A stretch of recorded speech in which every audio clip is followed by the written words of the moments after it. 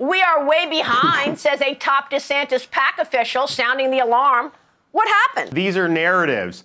The media does not want me to be the nominee. Questions are swirling around the Ron DeSantis campaign.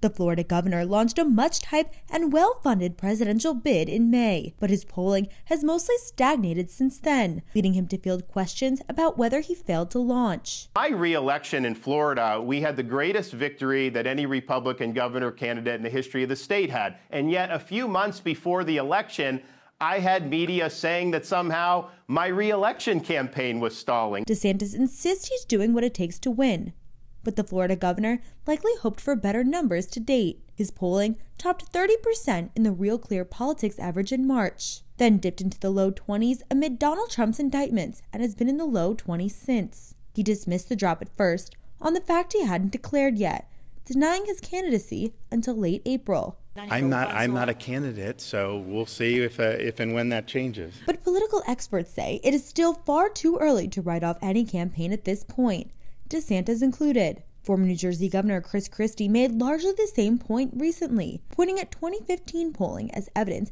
of just how far the campaign has to go. This time in 2015, Donald Trump was at 4%. So I don't think anybody should be worried about the polling right now. Still, recent polling shows DeSantis slipping against both Trump and Biden, outlining a tough road ahead for the top newcomer.